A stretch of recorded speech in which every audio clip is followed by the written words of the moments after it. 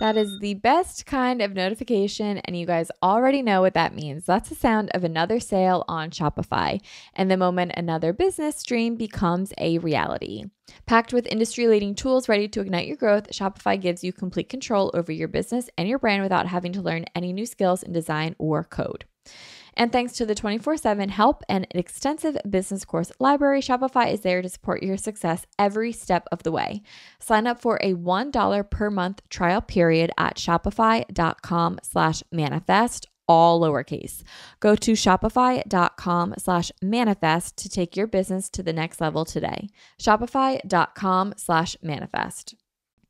Hi guys, welcome back to another episode of Manifest with Tori DeSimone. I'm your host, Tori DeSimone, and I'm so excited to be podcasting and talking.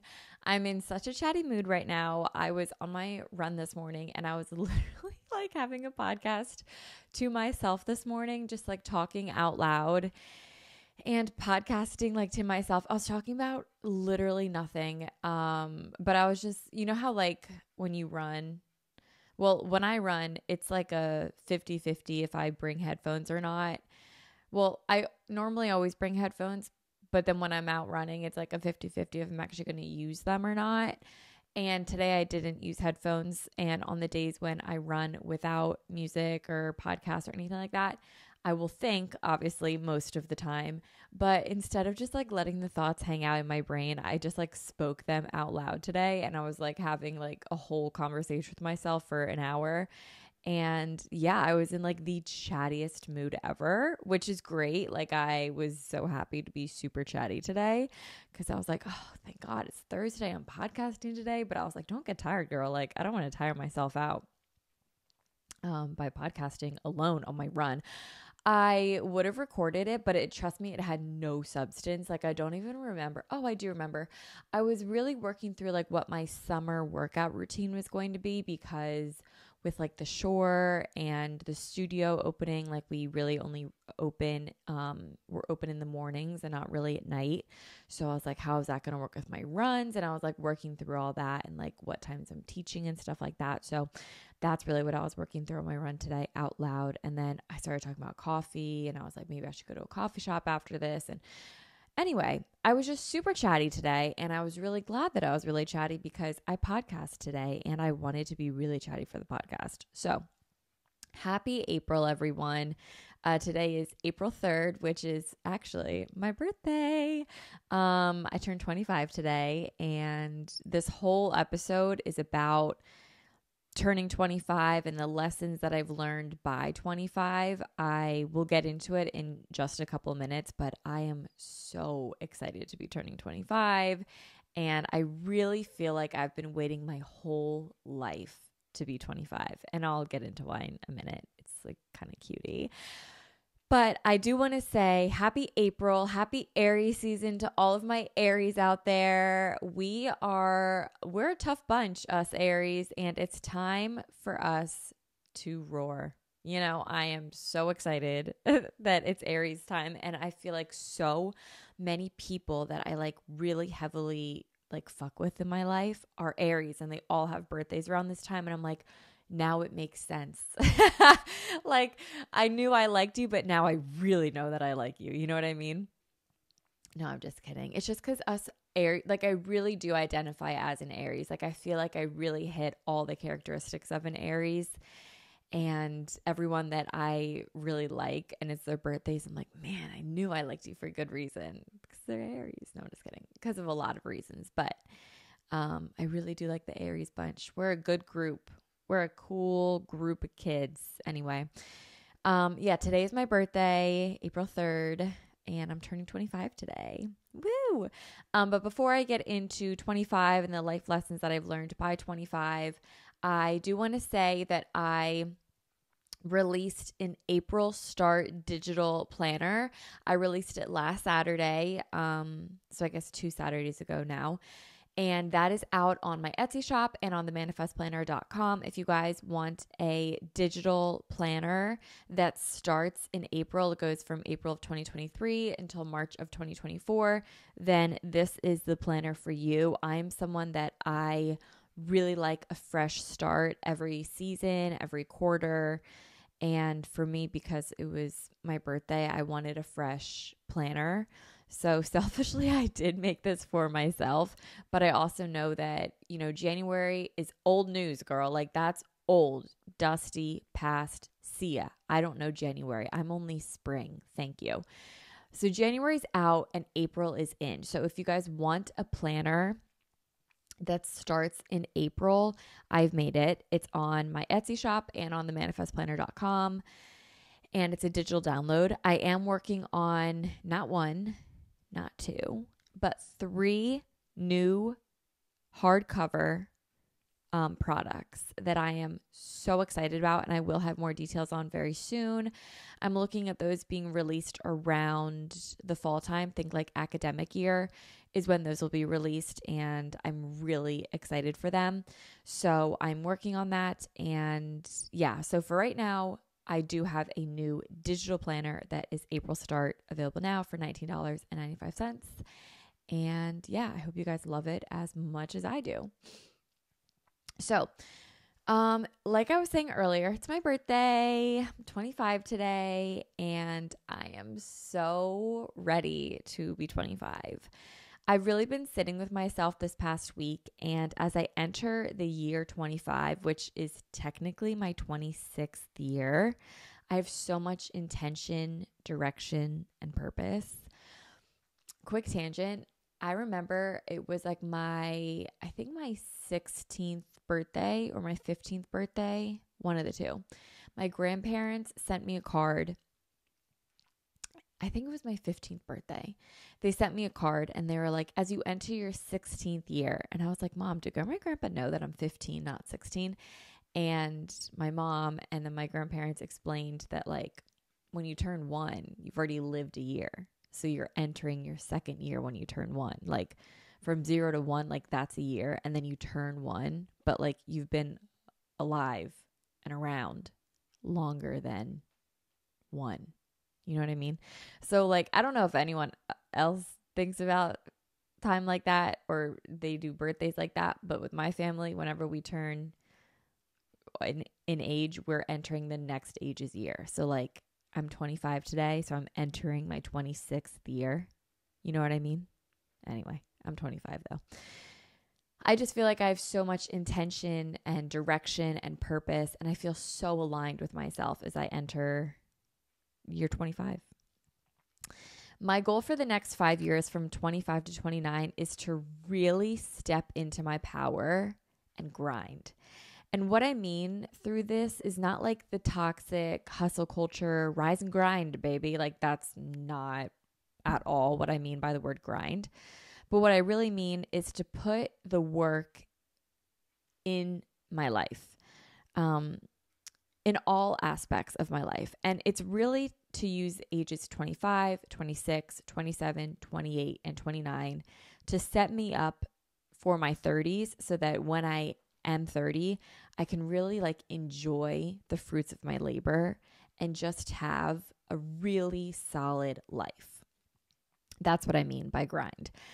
And I just want to continue trying as much as I can in my 20s and trying on as many different hats and trying as many different careers and just exploring as many different avenues of my life as possible for these next 5 years so that when I enter my 30s, I have a very established career and so that I'm really set and very confident in who I am as a person.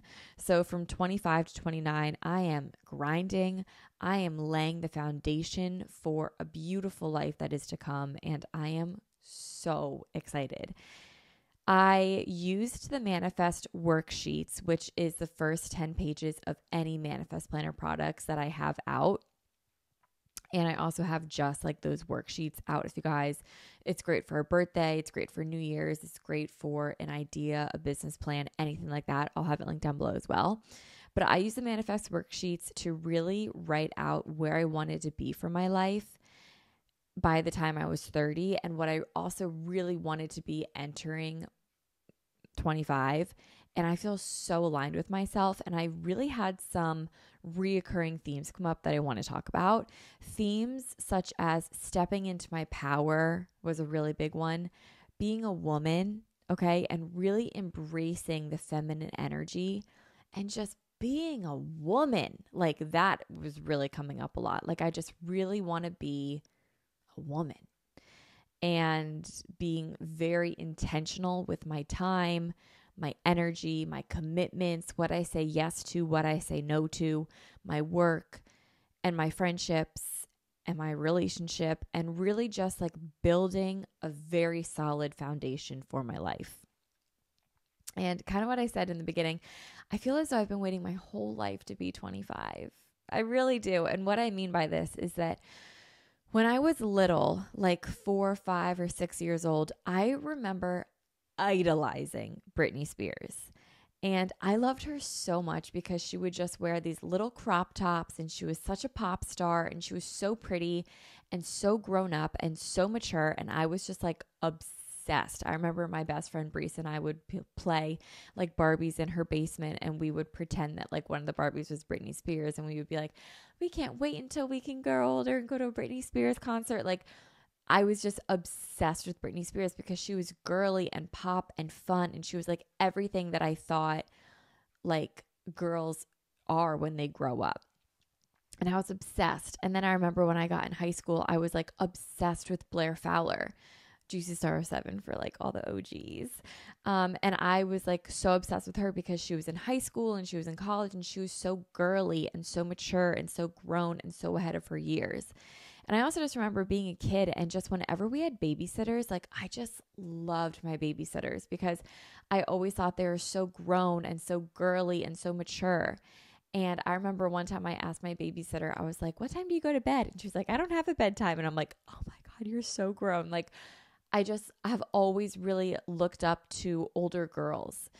And I've always wanted to be one of the older girls. Like I always wanted to be my babysitters. I always wanted to be Britney Spears. I always wanted to be Blair Fowler. I always wanted to be like one of those girls that smelled good and wore makeup and like wore high heels and chewed bubble gum and like had purses. Like I always just wanted to be like one of those girls. And that was just, as a kid, like that's all I wanted to be. I was so girly as a kid. I just idolized older girls around me, and like I just loved being around like that energy, and like that was just always who I wanted to be when I grew up. Like I was like, I just love being a girl. Like I've always really loved being a girl. And I don't think I'll ever say that otherwise. Like you probably will never catch me being like, man, I wish I was a guy some days. No way. I love being a girl. I've always loved being a girl. And I just used to think like when I was younger, like I just can't wait to be one of those girls that like I always idolized. And you know what's so funny is that I was always so confused about college and then like what comes after college. Like I understood that like, you know, you grew up, you went to high school, you went to college, but then I thought immediately after college you were like married with like kids. Like I never really knew that there was like a post-grad moment.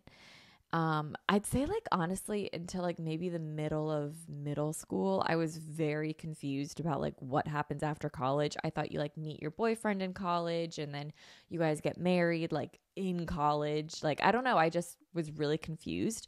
So I never really realized that like there's a gap between college and then being married with kids. So honestly, by the time I thought I was 25, I thought like I would be probably married with a kid just because I didn't really know like the gap. Like not everyone obviously has the gap, but I'd say the majority of people do. But I still thought that I'd be like the cutest, girliest, like most confident version of me. And now I can like really confidently say that the age has come. Like from 18 to 24, I have honestly felt like the same. Like at 18, I mean, I'm 24 as I'm recording this episode because I'm recording it on March 30th. Maybe I'll drastically change by Monday, but I feel like I've definitely grown so much from the time I was 18 to 24, and I've learned so much, and I'm really like such a different person. Like physically, I look very different. Emotionally, I am very different, but I felt the same in terms of confidence, but now that I'm actually speaking this out loud, I feel like my confidence has went up and then back down. Like when you're young, I'm still young, I know that, but like when you're really young, like 18, 19, 20, people would always say like, oh, you think you know everything. And I knew I didn't. And I always remember that. I was like, I know I don't know everything, but I felt really confident in what I was doing. And then I feel like when the pandemic hit, like 2022, 23, I started to kind of like get a couple notches of my confidence knocked out of me. Like I kind of just felt like, like shit can happen. Like the world can just sweep the rug up from under you and you don't even know it. And like that kind of rocked me a little bit. I felt like I was more confident at 18, 19, 20, 21 than I was at 22 and 23. And now I'm kind of, I'm really getting that confidence back again. And that feels really good. That kind of goes into the whole stepping into my power sort of thing that I was talking about earlier. But for the most part, ages 18 to 24 have felt pretty similar in terms of age. You're very young. You're figuring a lot of things out. You have just enough independence and confidence to where you feel independent, okay, but to where you feel like you're an adult and where you feel like you're treated seriously, but you're still young enough where you can fuck up and you can be stupid and you can be dumb and you can just chalk it up to like, well, I'm stupid and I'm dumb. Like I remember there was this one, and I don't mean dumb. You can't say the words D and S. What's D and S? Dumb and stupid. James Kennedy. Anyway, I remember I had this one student teacher in history class in junior year of high school. And he was a student at Penn State and it was his last day. And he was like, guys, it's been such a pleasure teaching for you. He was awesome, by the way, but he was like, it's such a pleasure teaching for you guys. And if I could leave you with any advice, it's to be young and stupid now, because you can be old and stupid, but your excuse now is that you're young. So live it up, do as many different things as you can, live it up, and just be stupid and make mistakes. And I didn't really know what that meant at the time, but now I look back and I'm like, he's so right. Like this is the time to try as many different things in life as you can and learn and fuck up or succeed and learn from everything. And I really feel like from ages 18 to 24, I've had the flexibility to try so many different things. And I've had the backing from so many different people and support from so many different people to try so many things. And hey, if I like it, awesome. If I don't, it's not the end of the world. So I just feel like for the most part, it's been the same. But now entering 25, I really feel like I have begun to shed an old identity of myself and enter a new one to come at age 25. And I feel like that isn't really talked about. And maybe I should make a whole episode about letting go of an identity, because it really does take time. Like it's a mourning process. It's a grieving process. And whether it's an identity or an idea or a career path or whatever it might be. And I see this in myself. I see it in friends. I see it in my relationship. Like there are so many instances where you think your life is going one direction and then it goes a completely opposite one. And you have to like grieve the loss of a life that you thought you were going to live. And it might not be as dramatic as it sounds, but it is like a learning process and a learning curve. And I talk a lot about that in therapy, like of things that I'm going through. And I'm learning that it's a grieving process almost. So I feel like I've been shedding an old identity of myself that I'll kind of get into in a couple minutes. And I'm entering a new one come age 25. And it just feels so right. And it feels so good. So as I enter 25, I have so much intention, but I'm also so ready to make my inner child is like a big buzzword right now, but I'm like really ready to make like little Tori so proud, and like little 5-6-year-old Tori be like, wow, like you are actually the girl I always wanted to be. And I'm so ready to become like just so woman this year, like I always wanted to be like this cute, girly, like girly girl, you know what I mean? But like, I'm really ready to become a woman and just like be mature and grown up and confident and like sexy and like all the things of what I think a woman is. Like, I'm so ready to embody that and step into that power. and really like dig into my feminine energy. I'm so excited for it. The last few years, I feel like I've really been fighting with feminine energy and like becoming like more of a woman to me, and like really stepping into that, because I just feel like I've been fighting it with whatever the trends are, and actually fitness, believe it or not. So let me back up. Like in high school, I was so girly. And like I had a little like emo Tumblr phase. Like honestly, who didn't? It was a really fun phase, but I was still really girly for the most part. Like I would get dressed really cute every day. I would do my makeup every day. I would do my hair every day. And I was just like obsessed with being a girl. It was so fun. Like I was like flirty and fun, and like I'd go shopping for clothes and makeup shopping. I'd get my hair done. I'd do my hair every day. And I was also doing makeup tutorials on YouTube at the time. So like I was so into beauty, and I thought I wanted to be a makeup artist at the time, and I would get dressed up for like events and YouTube events, and I was just so girly, and it was so much fun. And then I found fitness, and my girly side like kind of took a back seat, because I would go from wearing like jeans and cute tops every day to wearing workout clothes more often than not. And I would wear less makeup than I would because I would be working out. And my hair would be done less because I would just get it sweaty. So like, what's the point? And then fitness sort of became my identity, especially when I opened up Stride, which all of this was and is fine. But all this to say is that my identity changed. And don't get me wrong, like I was still girly. Like when I would go to spin, like I was wearing makeup, I was like wearing crop tops and like sports bras, and like I would like try to be as cute as I could, like when I was doing spin and everything like that. And I still try my best. Like I still want to be like cutie girly. Like that's just who I have always really been at my core, is like cutie girly girl. Like that's just who I've always been. So all of this is to say that my like identity has just sort of like shifted a little bit from being like super girly and then into fitness, all of which was fine. And I was loving it. You know, I was having fun, but then COVID hit and the trends became very natural, no makeup, slick back hairstyles, sweatpants, very loose, baggy fitting clothes. So once I sort of like re-entered society, if you will, as a real person that wasn't wearing workout clothes, I was immediately just in baggy clothes and never really like revisited my feminine energy. And when I would try to wear stuff that like I feel like I used to like wearing, like skinny jeans, or like honestly, you know what shirts I always think about? Those like Hollister. Oh my God, I like sound so chuggy, but those Hollister long sleeve shirts that had the buttons on them, and like the arm sleeves were like 5 times the length of the shirt. Like honestly, what was up with that?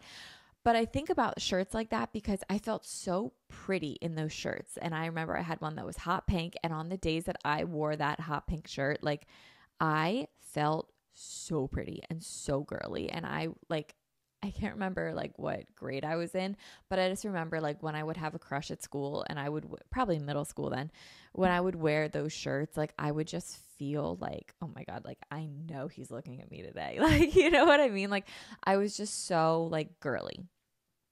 So when I kind of like wanted to not wear fitness clothes during the day and then wear like real people clothes, quote unquote, in the past couple of years, I've just felt lost because it was like baggy clothes. And whenever I would try to wear clothes that I used to like, I just felt really out of style and really like chuggy and like not in trend. And I didn't really like feeling like that. But it was like a rock and a hard place. You know, I was like, I want to be on trend and like kind of wear like what's cute and what's in right now and like what all the girls are wearing. But at the same time, I don't feel very girly and pretty and cute in this stuff. I kind of just feel like I'm drowning my body out in these clothes that I don't think are very flattering on me. And like, I don't want to wear my hair in a slick back bun. I don't want to wear minimal makeup. Like I want to wear makeup, and I want to wear pink, and I want to be girly, and like, I want to wear skinny jeans. God damn it. You know what I mean? But I just sort of felt like I was just kind of like struggling revisiting my feminine energy. And I felt like I lost it in the past couple of years. I feel like I lost my voice in a certain areas of my life. I feel like I lost my feminine energy a lot. I kind of lost like who I wanted to be and just did what I thought I should be doing. And I was showing up as who I thought I should be showing up as. And this past year, And through therapy, I've really begun to learn so much about myself and kind of relearn who I am at my core and who I want to be at my core. I actually started going to therapy. I was talking about this the other day. I started going to therapy just because I wanted to talk to someone about something that was going on in my relationship, but I didn't want to like burden my friends with it. And so that's why I initially started going to therapy, and it became such a transformative journey for me that after like literally 2 sessions, like we never even talked about anything in my relationship. It's like just been about like me and learning so much stuff about myself. And that has like really changed the game for me in so much stuff. And it's just made me so much more confident in who I am and who I'm becoming. And I'm like so ready to reclaim who I am at my core, which is like a woman. I am like so ready. I keep saying this, but it's because it's like I just feel so ready to really step into this feminine energy and step into this power. I'm ready to not be timid. I'm ready to use my voice. I'm ready to stand up. I'm ready to take up space. That is something that I find myself doing all the time. I find myself being so small. Like, I'll give you an example. Like, when I am walking on the sidewalk and someone is coming towards me, I will always move to get out of their way. And meanwhile, they normally don't move, but I'm always the one to move. But I'm like, realizing like I deserve to be on the sidewalk just as much as anyone else. And not to say I won't move for someone, but I'm saying like I won't maybe be the first to like immediately dart out of my way. Something else that I think about, like on my runs, when I'm on the trail and I'm running, I'm always on the edge of the trail. I'm never like comfortably on a side. I'm never really in the middle. I'm always on the edge of the trail because I'm always like, oh, well, someone else is going to want to, eventually pass me on the trail. But it's like I deserve to be on the trail just as much as the person that's going to pass me. And if they want to pass me, like they can go around me or they can like tell me to move and like I can move over for them. You know what I mean? But like I deserve to be on the trail just as much as the person next to me on the trail. Like, so things like that, like I'm just ready to take up space in my life and to not be afraid to be present. And I find myself being timid in a lot of situations that I'm like ready to not be timid. Like I'm ready to take up space. And I'm ready for my seat at the table. And I'm ready to just claim all that has been made for me and all that is ready for me. Like I'm ready for it, whatever it is. I'm open to seeing whatever that is. And I'm going to do this all while being feminine and girly and just like so me. Like I really do feel like I've been waiting for 25 years to become 25, and I am just so excited to be 25. Like when I'm 6 years old, like this is the age that I've been waiting for. Like 25, like you're going to be so girly and have your life together and be so cute. Like I'm ready to be 25. Like this is like, I feel like what I've been waiting my whole life for. And 25 is like, it's a whole ass adult. Like it's a whole ass woman. Like I am so excited to be 25 and really step into who I am and step into myself. So to kind of tie this up before I get into the lessons, like I have a lot of intentions and a lot of positive energy going into 25, 26, 27, 28, and 29. And I really can't believe that I'm in my mid-20s. And I feel like I literally just turned 21 yesterday. It is so crazy. And it's crazy how fast the years have flown by. Like I think of when I'm 29 and I'm like, wow, that's forever away. But it's the same distance as like today to 21. And that's really wild. But I'm just so excited to lay the foundation for these next 5 years of my life. I am in the midst of building a life that I'm really proud of. And I want to continue to build a life that I can only dream of. So on April 3rd, 2028, on my 30th birthday, I can come on this podcast and say that I'm living a life that I never thought was possible, that I dreamed a life like this, but I didn't know that I could live it or how I could live it. But here I am, I did it. And for that, I am so excited. So this is what I will be doing for the next 5 years. I'll be building my dream life and stepping into my power and my feminine energy while I do so. And like, I'm just so excited. So excited. So happy birthday to me, 25. I used to be so about birthdays and I used to like literally count down the days until my birthday. And I used to just love my birthday. And I feel like from 21 maybe, no, I liked my 21st birthday a lot, but like 22, 23, 24, I just like wanted very like chill, low key birthdays. 25, same thing. Like I don't really have any plans for my birthday. Like I'm not doing anything, but I'm really excited for my birthday because of all the intentions that I have set for the next 5 years. So that is why I'm really excited for my birthday this year. I'm teaching spin tonight. Probably going to go to dinner.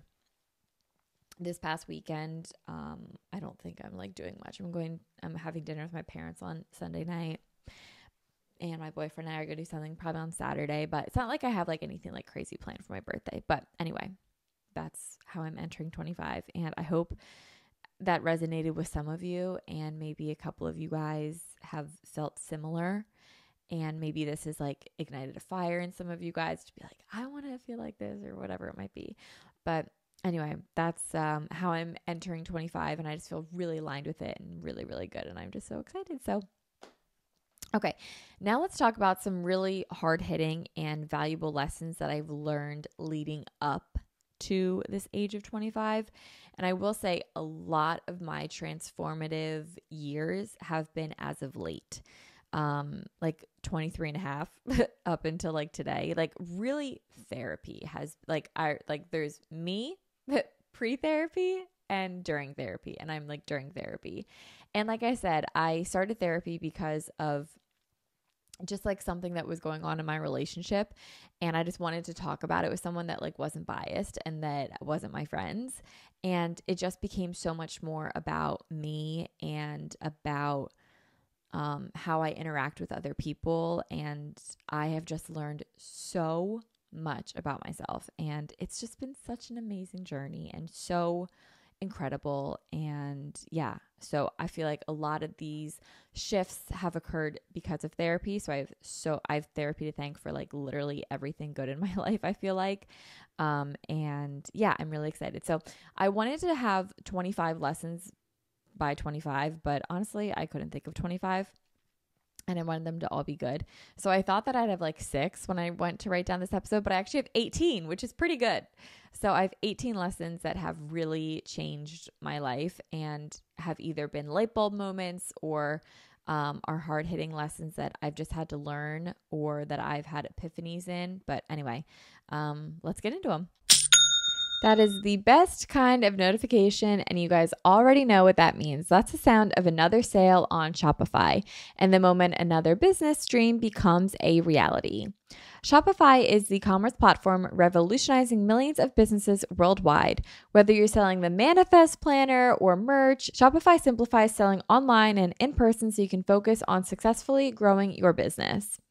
Shopify covers every sales channel from in-person POS system to an all-in-one e-commerce platform, and it even lets you sell across social media marketplaces like TikTok, Facebook, and Instagram. Packed with industry-leading tools ready to ignite your growth, Shopify gives you complete control over your business and your brand without having to learn any new skills in design or code. And thanks to the 24/7 help and an extensive business course library, Shopify is there to support your success every step of the way. So the manifestplanner.com is hosted by Shopify, and it is so easy. Before entering the e-commerce world, I was so confused. I had so many questions. I had no idea how to ship a product, how to list a product, how to make it look professional, but Shopify has made it so easy. And I think you guys would be surprised at how some of the biggest brands and businesses in the world use Shopify as their hosting site.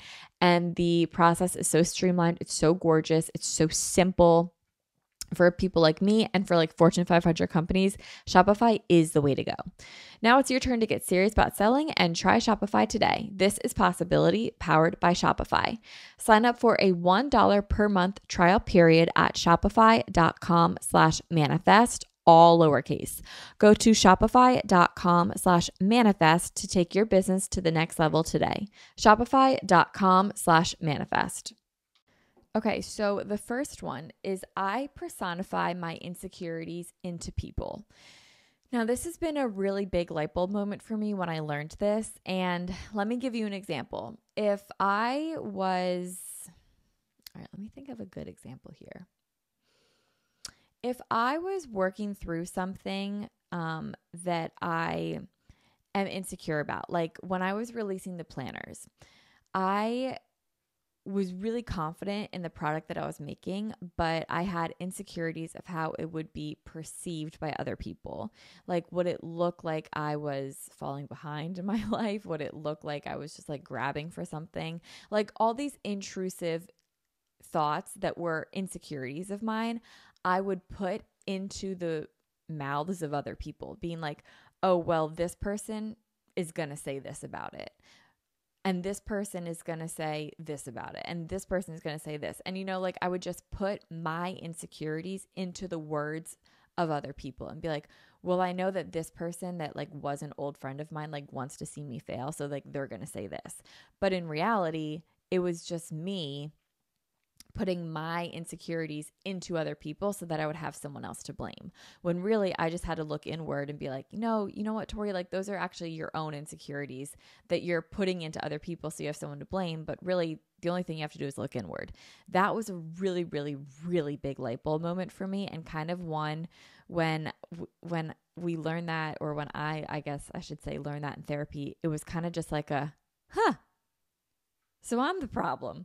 And it was just like this big moment for me where it's like, okay, like now that I know this, like I'm going to work through it. And I've been able to really recognize that a lot. Like if I feel like if I start putting the blame in someone else and I'm like, oh, well, they're going to say this, I now know that it's stemming from myself. Like it's my own insecurity that I'm putting onto someone else, so that I can blame them for my own insecurity. And that was like a huge light bulb moment for me. So yeah, personifying my insecurities into other people has been something that I'm now very aware of. And I really take responsibility and accountability for it.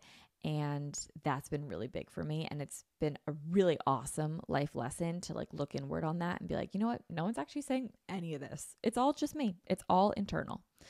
So that was number one. Number two, alcohol has served me no good, and I am so much better without it. When I think back to like when I was, 5, 6, 7, thinking about like this version of myself that I was going to be when I was older, it like alcohol was never even a thing in my mind. Like I was never like, I can't wait to have a glass of wine. Like, no, it was for me, it was like, I can't wait to wear high heels and have a pink purse and like a convertible like that. Like I literally wanted to be like Elle Woods. Like that was like my whatever.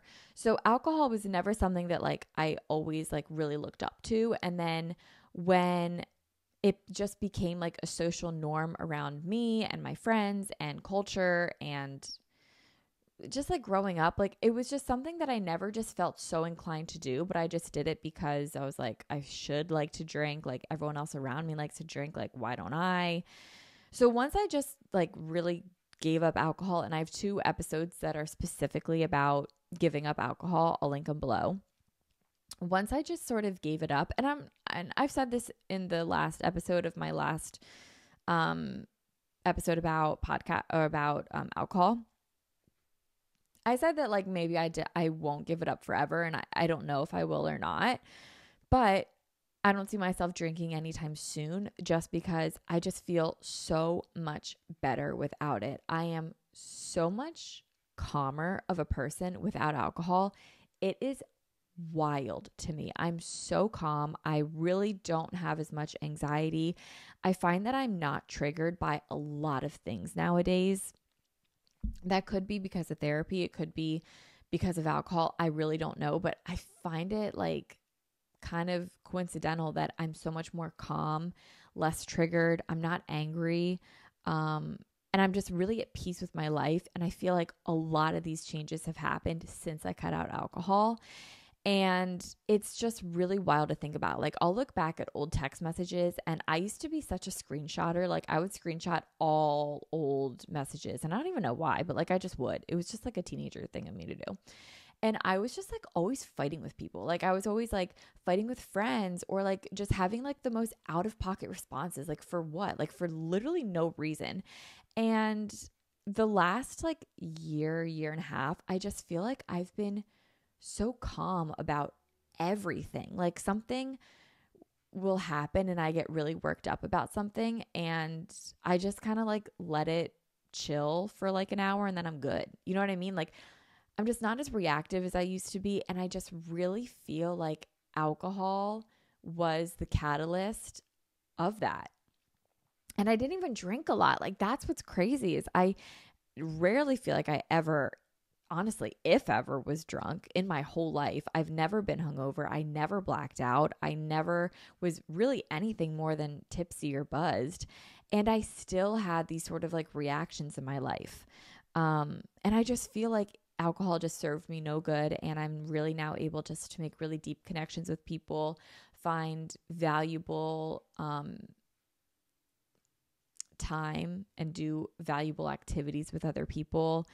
And I just see like a whole new side of life without alcohol. So yeah, I love living this sober, curious life. I don't know if it's sober curious. I don't know if it's sober. I don't know. I feel like sober is not the right word, even though I guess I am sober all the time. I just don't feel like it's my word to claim.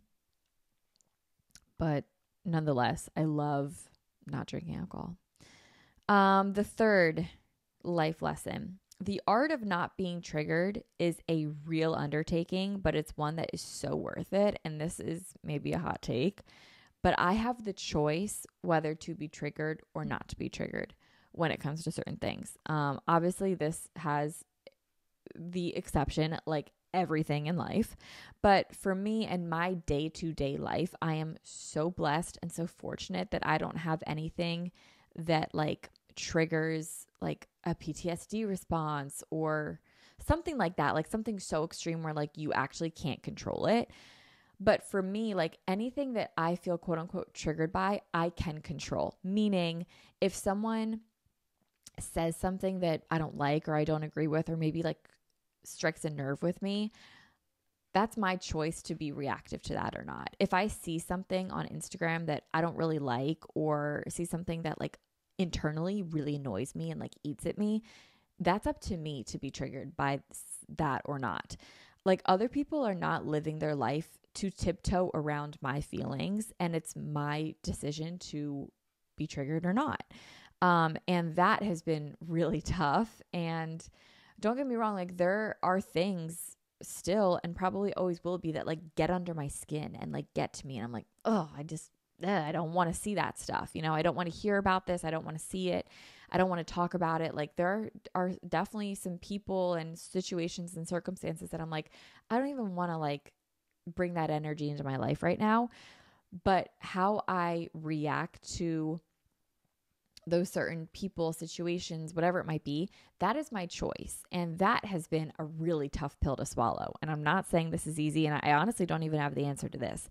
But that's what I've learned very recently, is that for me in my life, the choice of being triggered is up to me. And how I react to a situation is up to me. And that's a tough pill to swallow. So I'm still working through that. I don't even have an answer to that. I don't have a solution to it, but I am aware of it.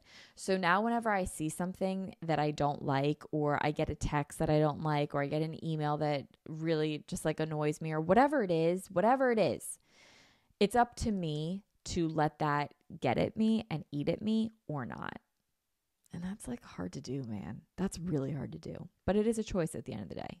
And again, I want to say I'm not talking about like physical triggers, okay? I'm not talking about like horrible things that have happened and then you get like a trigger of that and it causes like a PTSD. I'm not talking about that.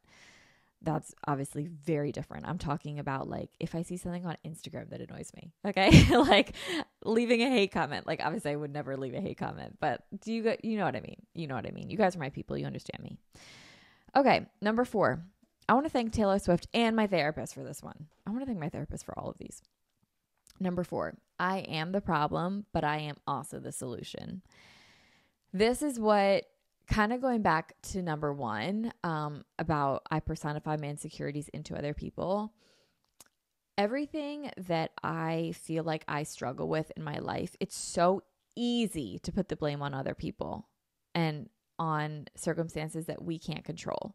But 9 times out of 10, like we really are, we need to do the inner work and we need to look inward and be like, okay, well, why does this bother me? Why am I reacting this way? Why do I feel like I need to do X, Y, Z? Why do I feel like I need to say X, Y, Z, whatever it might be?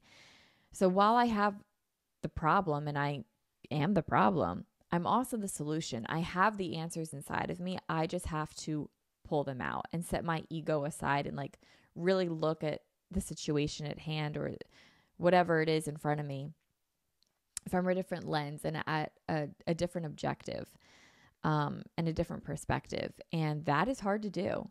I'm reading this book called MetaHuman. It's taken me a really long time to get through this book because it's so deep and it's so introspective that it's like, it's a hard book to just read because like you read it and then you're like, okay, how am I supposed to return to like life after this? Like, I feel like I'm like vibrating and I'm elevated and I'm like having an out of body experience and I'm like not even a human. Like, what am I? And then I'm supposed to just like return back to like normal life. Like, it's a weird book to read. So I have to read it in like doses and stuff. But one of the opening lines of the book was like, have you ever been mad and been able to view yourself being mad? And that is kind of like where I'm getting at. It's like, I'm the problem, but I'm also the solution. Have I been able to remove myself from the problem to find the solution? Have I been able to challenge myself to think differently, to problem solve, to where I realize like, you know what, like, this is on you, but you're also the way out of it. So that's been really transformative to learn as well. Kind of another open-ended one that I don't really have the answer to at the moment, but I'm still working through that. And that's been really huge for me to learn, is that like, I'm the problem, but I am also the solution. Number 5, I cannot give someone or something energy if it's not given to me. Meaning, let's think about the Life Pie. So the Life Pie is a tool that I have in the Manifest Planner. And it's simply, hang on, let me get out my planner because it's right next to me. If you guys are watching this on video, which you should be watching on video because video is awesome. Manifest with Tori DeSimone YouTube channel. So if you guys are watching the video, I'm holding up the Life Pie. So this is the Life Pie. And you can see that there are like life priorities, and then we assign an amount of pie size to our life priorities. So if career takes up 50% of your life, then like in your life pie, 50% of the circle will be to your career. If 5% is about finances, and 5% of your life will be allotted to finances, stuff like that.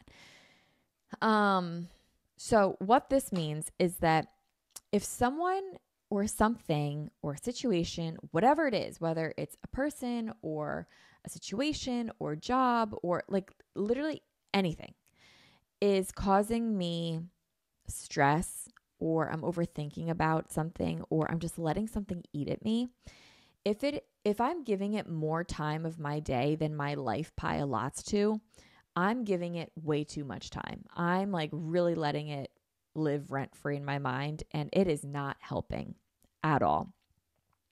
On the flip side of that, if I think about this a lot with like people, for example, like if I'm really worried about someone for whatever reason, maybe I feel like they've been really distant with me, so I'm trying to like I'm overcompensating, in a friendship and being like, are you okay? Like, did it like, or in a work relationship, or it could be anything. Like, I just feel like maybe someone's being distant with me, or I feel like maybe I could have wronged someone, or whatever it might be.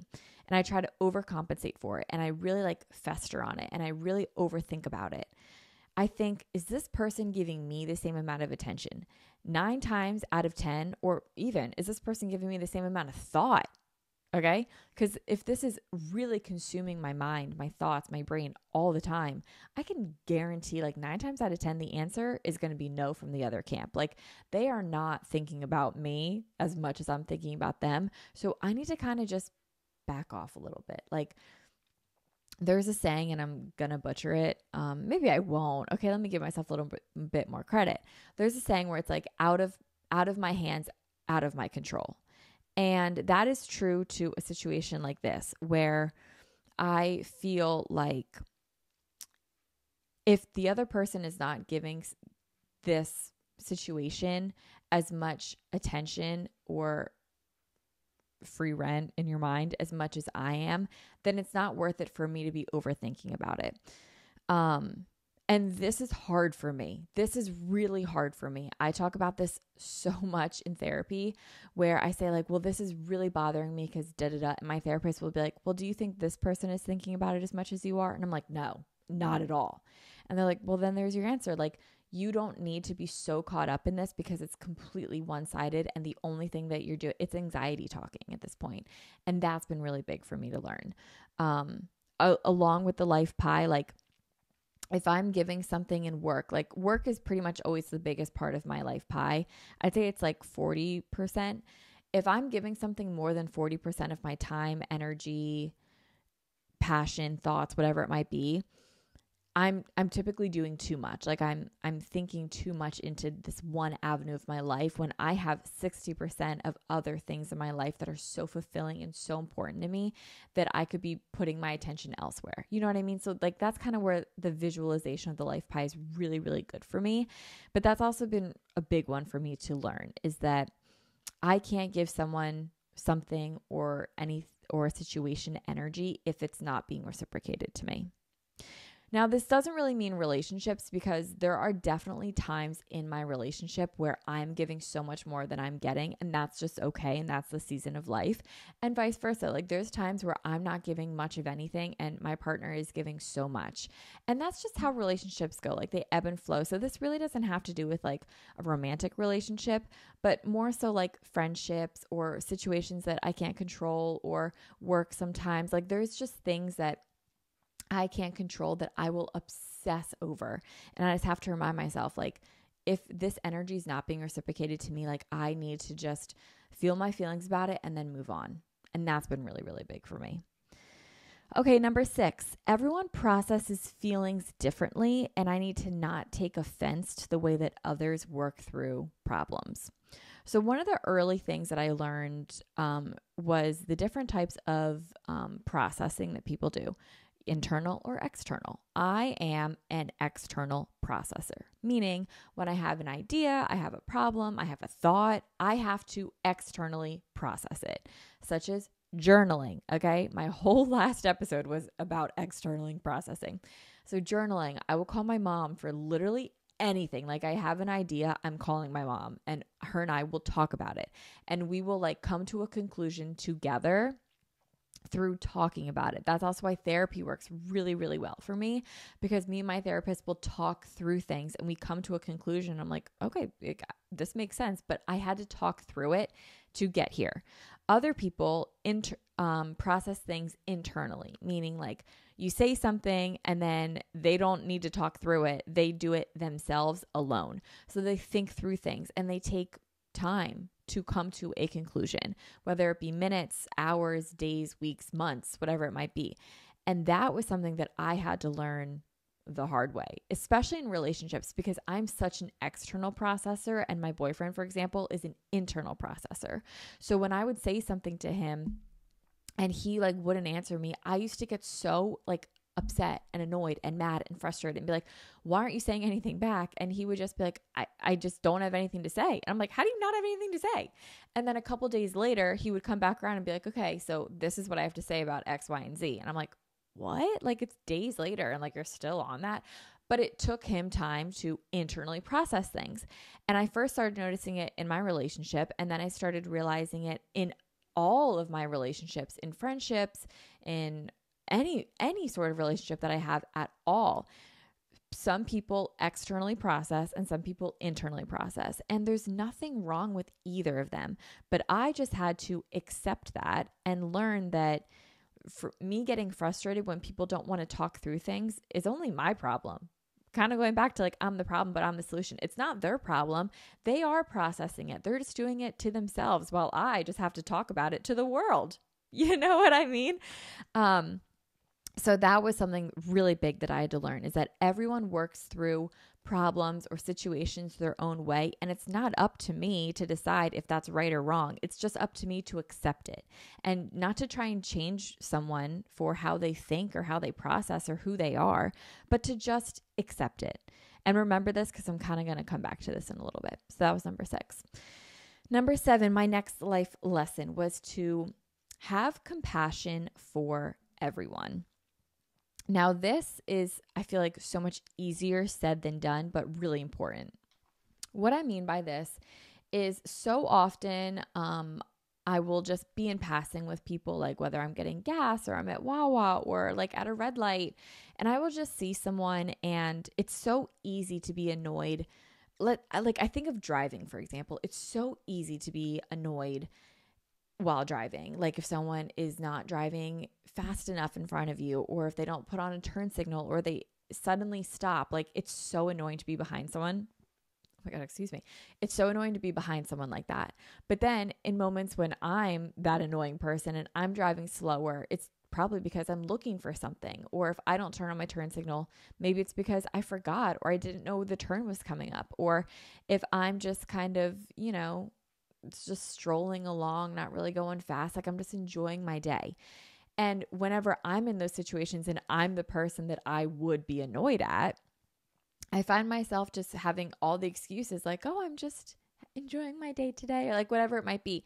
So I think of driving just because it's an easy example to think about, but I need to put myself in the shoes of the person that like I'm annoyed at when I'm behind them driving, because maybe to them, like, who knows, like maybe they're coming back from the hospital and they just had to say goodbye to someone that they loved, or maybe this is their first time driving in this area and they don't know where they're going, or maybe they're just kind of waking up, or maybe they have a newborn baby in the back seat. Like you don't know what someone is going through, and I just want to always remember to have compassion for everyone. And I feel like I've gotten a lot better at this, and whenever I feel like annoyed with someone or a situation, I just try and have empathy and compassion for every single person, because when someone is outwardly going through something, or maybe they say something nasty, or maybe they do something reactive that isn't the best look, and we tend to take it personally, it's really just, it's them going through something. And rather than fighting back with words of nastiness or being mean or annoyed, show love. Like they're going through something. Like this is just their way of asking for help, and they don't even know it. You know what I mean? So just being compassionate for everyone, purchasing the person's coffee behind you, like that could really make someone's day. Like maybe this coffee was something they've been saving up for all week, and you go to Starbucks and you're like, I'm just going to pay for the person behind me. They get to the window, and like that could have just made their day, could have saved their life. Like you don't know what everyone's going through, and just to have compassion for everyone, and just to show so much love to the person next to you. And whether you know them or not, like just having love and empathy for everyone around is so, so, so important. And it makes you feel good. It just shows you so much love and gratitude for everyone. And I just can't recommend this enough. Like just having compassion for everyone. It's so important, and it's so special. It's so special. As I'm saying that, I feel like my first 6 tips, I feel like I was kind of like harsh. And I hope I wasn't. Like sometimes when I podcast, I black out and I don't really know what I'm saying, but I know in the moment, like what I'm saying is fine. And then I think back about it. I'm like, did I get my point across the right way?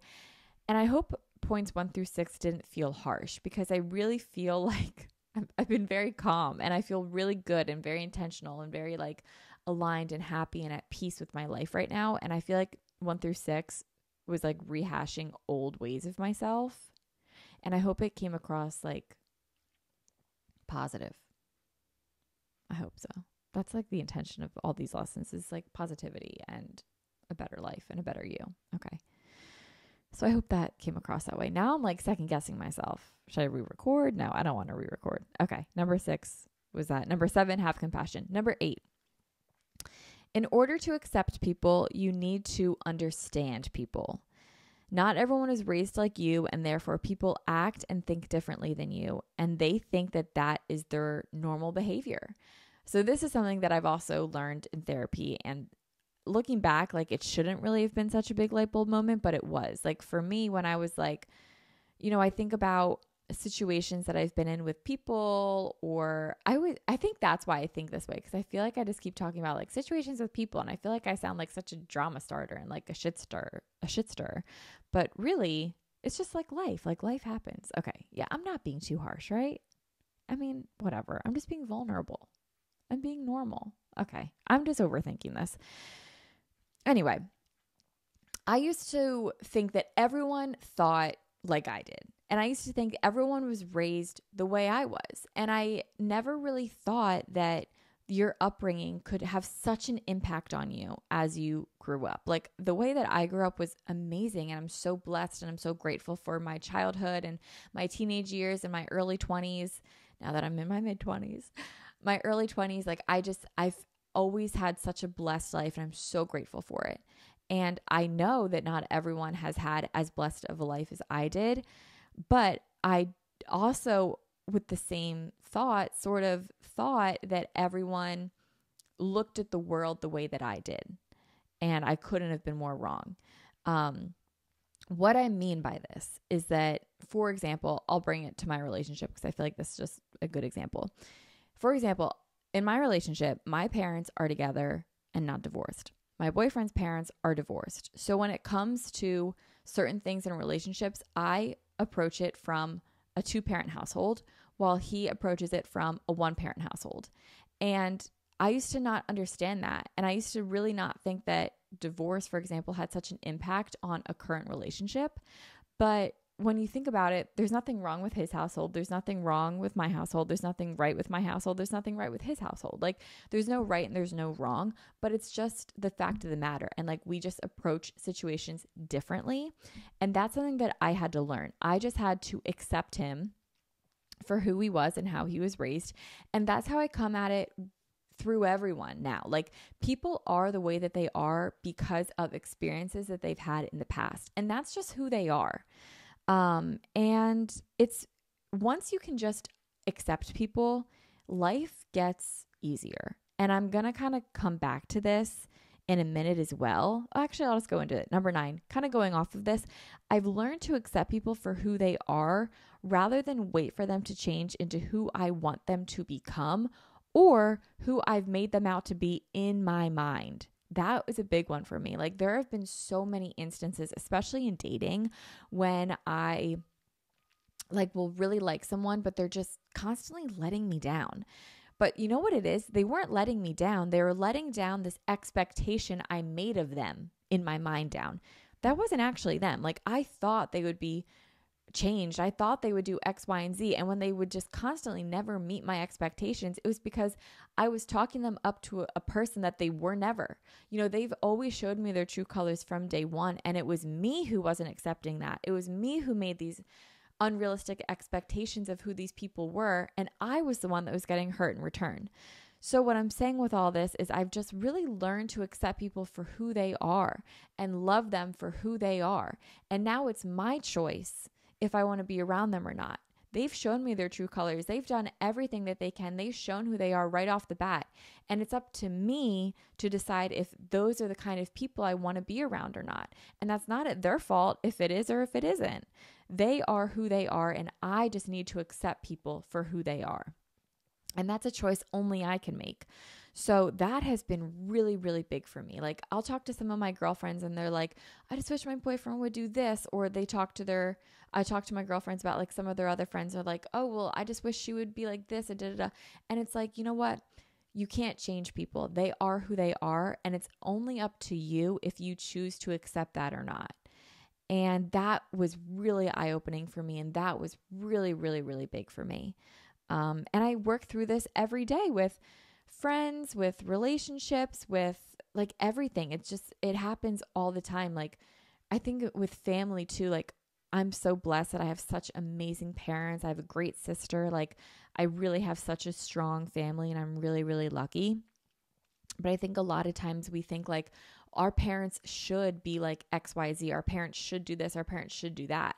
And then we have these expectations that we just don't meet in our mind and we're constantly letting ourselves down. But if we just accept people for who they are and make it now our decision and we hold the power of if we choose to associate ourselves with them or accept them, that's up to us. And that power is really, really, really important and valuable and really has changed a lot for me. Okay, next, number 10.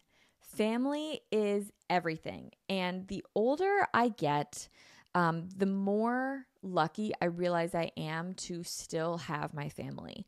And this sounds grim and it sounds really like depressing. But it like is honestly like there are so many times I hear stories of people being like, oh, I lost my parents at this age, and it's an age younger than me. And I can't even imagine, like, my parents are my best, best, best friends. And I am just so blessed to have my parents around and to have them as involved in my life as I am. And, like, I get why people move away and then move back to be closer to family. Like, I get it. And to me, family is everything. And as I get older, I can't wait to have my own family one day. Like, I always was, I never really knew much about if I wanted kids. And I still kind of am like, do I want kids? Do I not want kids? I don't know. But the older I get, I feel like I just want to have like 4 little kids running around. Like, I just want to really create a big family and to cultivate a big family. And just family is so important and it's everything. And the older I get, the more I really realize this, and I do not take it for granted. And I am really, really lucky to have such an amazing family, and family is everything. Going off of that, number 11, health is not something to be taken for granted. Working out every day, or even just once a week, whatever, working out, period, is a privilege. Eating healthy, eating well is a privilege. And me exercising, no pun intended, exercising that privilege, I am so grateful every single day for it. At the end of the day, health is all we have, health and family. And I really want to continue doing what is best for my mind, my body, and my soul. And I don't want like something horrible to happen for me to realize how important my health is. I just always want to know how important my health is and be so blessed and so grateful for health and do everything that I know I can to be as healthy as I can in this current season of my life. And that's going to change as I get older and as my interests change. Like, that health journey is always going to look a little bit different. But as long as I can go to bed at night knowing that like I'm doing all that I can to live and lead a very healthy life for me that feels fulfilling, and I'm happy and I feel really healthy in all aspects of my life, and realize how blessed I am. I'm so grateful for that. And health is absolutely something that is not to be taken for granted. And it never, ever, ever is.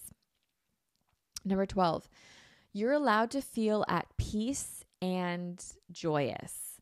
This is something that I feel like you're not allowed to say out loud, that like, I just feel really good in my life right now.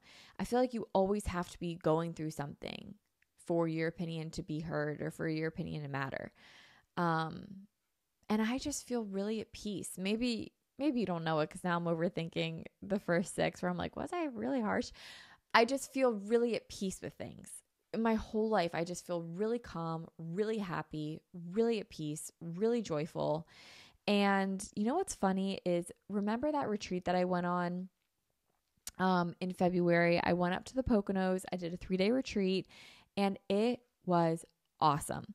On the 3rd day, we did Reiki and we were pulling cards, and everyone had really deep cards.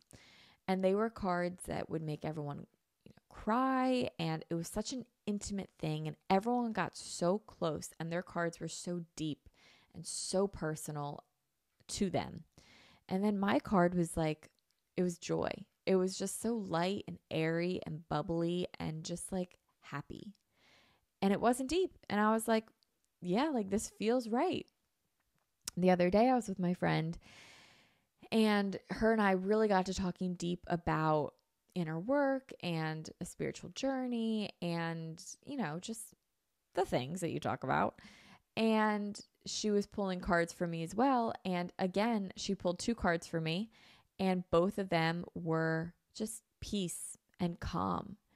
And I was like, yeah, like I feel really at peace and I feel really calm in my life and I feel really good with where I'm at.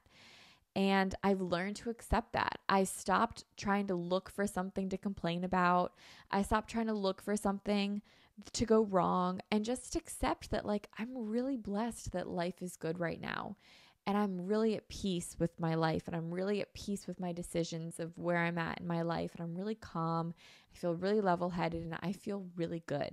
And I started to celebrate that, and that feels really good. So celebrate it. You're allowed to feel at peace. You're allowed to feel joy. You're allowed to feel happy. And I think everyone should. Like it, if you can celebrate where you're at in your life and it feels right to, I want you to. I encourage you to. It felt really good. Okay, number 13. Life is in the gray. It is not black and white. And I used to think life was black, and I used to think life was white. It was black and white. There's right and there's wrong, and that is it. That is not the case. And I have really learned that life happens in the gray areas. And I know I've talked about this before on the podcast, but I definitely just wanted to bring this back up because there are things growing up that I would see and I would say, if that ever happens to me, I will do this. And then lo and behold, something like that would happen to me. And now I'm like, oh God, I don't know. And that's just because life is in the gray. Life is not black and white. Life is not, this is right, this is wrong, and this is what happens if this happens and that happens. As much as my type A brain would like for that to be the case of life, it's just not. And life is a gray area. And I've chosen to embrace the gray area, to live in the gray area, and to make gray look good on me. You know what I mean? Like, I really like experiencing life as it happens and learning that there are much more than one way to approach situations or what we think we would do if a situation presented itself, because you never really know. So that's really all I have to say on that. Life is in the gray. Yeah. Number 14, take social media with a grain of salt. Okay, now this is obvious, but not everyone thinks about this all the time. Here's how I learned that. So I love reality TV. I watch reality TV all the time. Housewives, Love Island, Vanderpump Rules. Like, I'm just obsessed with all reality TV. When my boyfriend will watch reality TV with me, for example, like Love Island, when him and I watch Love Island and someone will say something, he will get so like, he like feeds into it. He's like, why did they say that? Like, what the heck? And I'm like, okay, you have to understand, like, it was probably edited. It was probably taken out of context. And like, this is their whole world. Like, when they're in Love Island, like, all that they know are these people for 10 weeks. Like, the only thing that matters to them, like, are their feelings and like their heightened emotions. Like, so yeah, if someone's going around the villa saying like Jesse's fake, it's probably because they're just bored and like this is their whole world, you know? And he'll be like, I just don't understand why they're saying that. Like, she's not fake. I'm like, you have to you have to put context to it. You know what I mean? And social media is the same way. You have to remember that what you see is not always, most of the time, it's not ever the reality. And it's easy to think that it is. So I challenge you to question what you see on social media and just remember that most of the time, it's not what it looks like. However, you can use this to your advantage. So something that like I was thinking about as I enter year 26, as I'm 25, is to kind of use like Instagram almost as like a visual mood board, right? To post on Instagram the life that I want to be living so that I just have to show up as that version. Like, I have to show up as her. I have to show up as that. And that is like a pretty powerful way to look at something that is almost out of your power and put it into your power. I think that's pretty cool. So take social media with a grain of salt, but you can use it in your advantage to create a better you.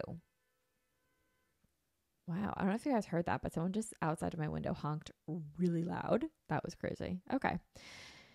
Number 15, the world. Oh my God, this is so fitting. The world has so much noise. That was funny as the car just honked. The world has so much noise. Block it out. This kind of goes along with social media.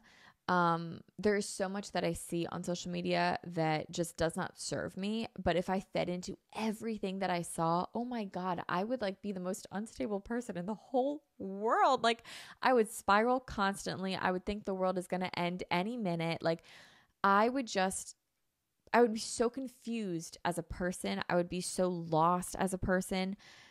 What I'm getting at is the world has so much noise, and it's always going to have noise. And it's up to you to block out the noise and to just tune into the channel that you want to listen to tune into the life that you want to see built around you, that you want to create. That is up to you. You're the problem, but you're the solution. That's up to you. Okay, number 16. These actually next two are about running, but this one's like more of an analogy. Number 16, to run faster, you need to run slower. This is so true in running and with life. So let me kind of break this down. So I'm currently training for a marathon. It's my first marathon ever, and it's in November of 2023, so this year. And when I started training, I was running really, really, really, really slow. And I wanted to get faster. So I told my coach, I was like, I have a goal in my mind for my marathon. I was like, I really want to hit this goal and I want to run at this pace. And I'm going to keep that to myself right now. But I was like, this is what I want to do. And he was like, all right. So then he just keeps putting slow runs and slow runs and slow runs. And I'm like, why slow? Like, I feel like I should be running like faster. I just don't feel like I'm where I need to be. And he's like, trust me, if you want to get faster, you have to run slower. We're lowering your heart rate so that you can eventually run faster. There's like a whole science behind it that I won't get into, but there really is a whole science behind it. And I've now been running for about 4 months, 3 months. I ran all January, February, March. So 3 months I've been running very consistently since my half marathon in 2021. And I have been noticing that I have shaved a minute off of my slow runs to the point where now when I run slow, I have to like really, really try to run even 30 seconds faster than my slow runs. So like let me put like numbers to this. My slow runs used to be about 11 minutes, 30 seconds per mile. And now my slow runs are like between like 10:30 and 10:50 a mile. And if I want to hit 10:50 a mile, like today I ran and I did 10:50 was my pace. I had to constantly tell myself to slow down today. Like I just want to go faster, but I'm very like cruise control at like 10:15 when just 3 months ago I was at 11:30 and I'm getting faster. I shaved a minute and 15 seconds off my mile just by running slower. It doesn't really make sense, but it makes a lot of sense. And it falls back into life. To go faster, you have to slow down. It's not a coincidence that whenever we come back from vacations or a switch up in our routines, that we feel so inspired, so motivated, and so like ready to get after it. Like that's not a coincidence. That is because when we allow ourselves to slow down, we are ready to jump back into something at full swing. We are really ready to dive right back into it. That is so important. And learning this lesson through running has been so valuable to me. To to run faster, you need to run slower. That is the same in running. It's the same in life. And it's so valuable. That has been huge. And it's been a weird lesson to learn. Let me tell you, it feels so unnatural. Like, hey, I want to hit this pace that's faster. And then being told to slow down to hit a fast pace. It's like, what? But like, if you're giving 100% all gas, no brakes all the time, you are going to burn out. You are going to run out. You are not going to be able to hit your pace. You're not going to be able to hit your goals in life. But if you take it slow and steady and you have the time, you will be shaving minutes off your mile quickly. I've only been running 3 months and I shaved a minute and 15 seconds off of a mile for my slow pace. Like that is crazy. That's really wild. Really, really wild. So I hope I keep doing that because I really have a goal in mind for this marathon. And maybe as I get closer, I'll say it, but like, I want to shave at least another minute off, another minute 15. Okay. Anyway, 2 minutes, whatever. I'll get there. Okay. Number 17, there's nothing, a couple things, but we'll say this for the sake of the episode. There's nothing that a run and a shower can't fix. The shower, we've known for a while. The run is new for me. There's nothing that a run can't fix. And it reminds me of that song, Ain't Nothing That a Beer Can't Fix. That, who sings that? Is that Kenny Chesney? Let me look it up. Ain't nothing that a beer can't fix. Oh, Thomas Rhett. Okay. So yeah, there's nothing that a run and a shower can't fix. If I'm having a crappy day, run. Oh my God, my whole day's turned around. If I feel disgusting, shower. Oh my God, I'm a new person. Like showers, like when I was sick a couple weeks ago, I was down and out. And then I took a shower. I decided I wasn't sick anymore and I felt so much better. There's nothing that a run can't fix. There's nothing that a shower can't fix. It is like transformative what runs and showers do. It is so crazy. So crazy. Ain't nothing that a run can't fix. Yeah. Okay. So yeah, that's just what I've learned recently. And that has really changed my life. Nothing that a run can't fix. And it doesn't even have to be a long run. But here's what I will say. Long runs are easier, which is so weird. And people used to always tell me that. And I'm like, literally, get out of here. But it's true. Like today I had an hour run. The second half of that hour run was exponentially easier than the first half. The first half, you're getting warmed up. Your legs are a little stiff. They're heavy. You're tired. You start to hit like an interval of like, I feel good. And then you kind of like get back into like a slump a little bit. You're like, oh, I have so much more ahead of me. But as you get into it and you hit cruise control in a run, man, does it feel good. And it's really hard to break past that like threshold of like, this feels good in the beginning of a run because you're just not at that threshold yet. But once you get past it, and like it takes like, for me at least, it takes like 30 minutes to get into a run. So if I have a 45-minute run, I'm going to feel like kind of like iffy for the majority of that run. So the longer my runs are, the better I feel. But all of this to say is that even if I have a 20-minute run, a 10-minute run, whatever it is, I always feel better after a run and after a shower. The results really are similar, but I get more endorphins with the run. But if I do a run and a shower, oh my God, unstoppable. I texted that to my boyfriend today. I said, I love you. I hope you have a great day. We are unstoppable. And I sent him the Sia song. Anyway. Okay, number 18. I've been saying this throughout the entire episode, and I truly mean it. This has been a phrase that I've been saying over and over again to myself, to everyone around me, to anyone that will listen. And it is that we are so blessed. We are so blessed. I'm constantly reminding myself of this every single day. But my God, I am so blessed. We are so blessed.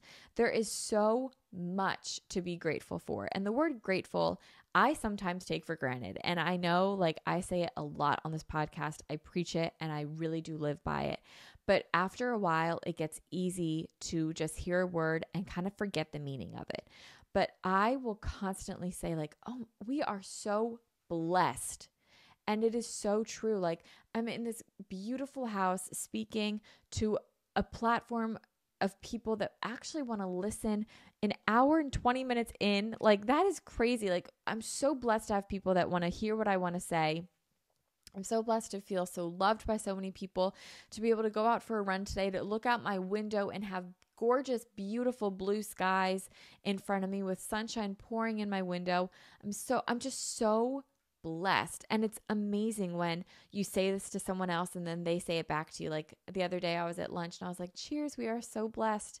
And the person I was with was like, we are so blessed, like cheers. Like it's so amazing. And like sometimes, like, you know, when you drive and you're behind an accident and then you get to the accident and you're like, I'm just so blessed. Like we are so lucky that we are safe, and like I hope they are. And like there's just so many instances to just count your blessings and just remember like how blessed we truly, truly are. And just saying that over and over and over again to myself, to friends, to family, to literally anyone that will listen, saying it literally out loud, like we are so blessed. It's just such an amazing life lesson, and it's one that really sticks with me, and I just feel so blessed, and I'm so blessed to be entering year 25 and to have you guys with me. So yeah, that was not 25 lessons, but it was 18, And I feel like that was a lot. I hope I didn't sound negative in the first couple ones. I really just have learned through myself and other people and experiences so much about myself and growth and like a personal journey. And it's just been so incredible over these past 25 years to just learn so much. And these lessons have really stuck with me. And I think because of each and every one of these, I just feel so at peace and calm. And I just feel really, really good and aligned and recentered and redirected. And I'm just so ready to be 25. So, yay. I love it.